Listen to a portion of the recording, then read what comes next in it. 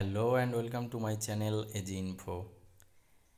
ভিডিওটা শুরু করার আগে সকলের কাছে রিকোয়েস্ট, ভিডিওটা দেখার পর অবশ্যই চ্যানেলটা সাবস্ক্রাইব করবে।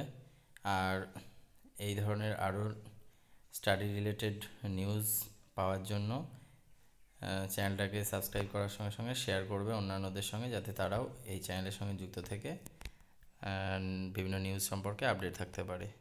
তো আজকের নিউজটা কি না, প্রাথমিক শিক্ষা পর্ষদ যেটা ওয়েস্ট বেঙ্গলের, তারা ডিএলএডের অর্থাৎ ডিএডের যে 2 বছরের কোর্স হয় তার সরকারি নোটিফিকেশন বার করেছিল লাস্ট নভেম্বরে, এবং অনলাইনে অ্যাপ্লিকেশনের লাস্ট ডেট ছিল হচ্ছে 17 ডিসেম্বর, অর্থাৎ 17 ডিসেম্বর 2020, মানে গতকাল ছিল লাস্ট ডেট। তো গতকাল আবার একটা নতুন, এই যে 17 ডিসেম্বর 2020, তো গতকালই আবার একটা নতুন নোটিফিকেশান বার করা হয়েছে।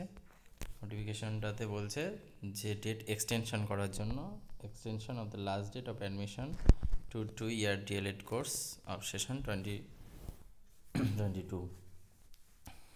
তো সেখানে লাস্ট ডেটটা কত বলছে দেখো, এখানে বলা হয়েছে course for the session 2020-2022 has been extended up to 24 December 2020, অর্থাৎ দেখতেই পাচ্ছ 24 ডিসেম্বর অবধি লাস্ট ডেট এক্সটেন্ড করা হয়েছে। আর এক্সটেনশনটার করা হয়েছে কারণ অনেক স্টুডেন্ট এখনও অ্যাপ্লাই করতে পারেনি, সেই জন্যই বলছে এখানে যে the extension has been made on the basis of the রিকোয়েস্টস received from several D.ed institute in the context of the prevailing pandemic situation. অর্থাৎ এই প্যান্ডেমিক সিচুয়েশনে অনেক স্টুডেন্টরা কলেজের সঙ্গে হয়তো ফর্ম ফিল আপ করতে পারেনি, সেই জন্য সমস্ত সরকারি ইনস্টিটিউটগুলো থেকে এবং বেসরকারি ইনস্টিটিউটগুলো থেকেও ইনফরমেশান এসছে যে যাতে ডেটটা এক্সটেন্ড করা হয়। তাই প্রাথমিক শিক্ষা পর্ষদ থেকে ডেট এক্সটেন্ড করা হয়েছে। তো তোমাদের কাছে রিকোয়েস্ট, যারা ভিডিওটা দেখছো তাদের মধ্যে থেকে কেউ যদি D.ed ভর্তি হতে চাও তো এখনই ওয়েবসাইটে গিয়ে ইনস্ট্রাকশনগুলো ফলো করে অ্যাপ্লাই করতে পারো।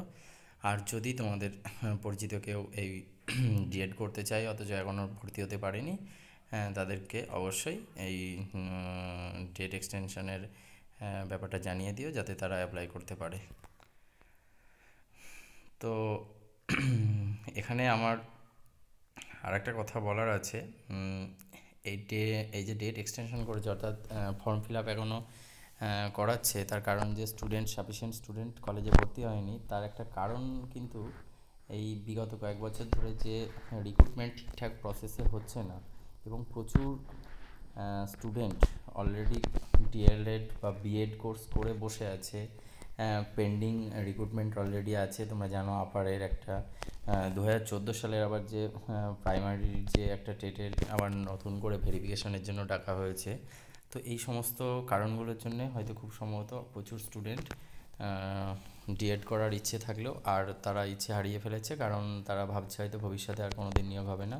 তো তাদের উদ্দেশ্যে বলবো, যদি তোমাদের ইচ্ছে থাকে অবশ্যই করে নাও। ভবিষ্যতে হয়তো 1 বছর দেরি হলেও 2 বছর দেরি হলেও রিক্রুটমেন্ট ঠিক হবে, কারণ সমস্ত স্কুলগুলোতে সাফিসিয়েন্ট টিচার নেই, এবং এই সমস্ত যে লাস্ট 3-4 বছর 5 বছর ধরে ঠিকঠাক নিয়োগ হয় না, বিশেষ করে প্রাইমারিতে বা আপার প্রাইমারিতে যেখানে D.ed কোর্স লাগে।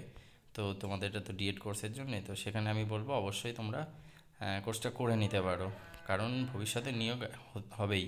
প্রচুর পরিমাণে শিক্ষক রিটায়ার করছে, সেই সমস্ত ভ্যাকান্সিগুলো ফিল আপের জন্য এই প্যান্ডেমিক সিচুয়েশন কেটে গেলে অবশ্যই নতুন রিক্রুটমেন্ট হবে। তাই আমি বলবো হাল ছেড়ো না, সবাই ভালো করে পড়াশোনা করো আর ফর্মটা ফিল আপ করে D.ed কোর্সটা করে নাও। ভিডিওটা আজকের মতন এখানেই শেষ করছি। ভিডিওটাতে যে নোটিফিকেশানটা দেওয়া হয়েছে সেই সম্পর্কেই বললাম। আর যারা ভিডিওটা দেখছো, চ্যানেলটা সাবস্ক্রাইব না করা থাকলে প্লিজ সাবস্ক্রাইব করে দিও, যাতে এইরকম আরও ভিডিও আমি নিয়ে আসতে পারি। Thank you.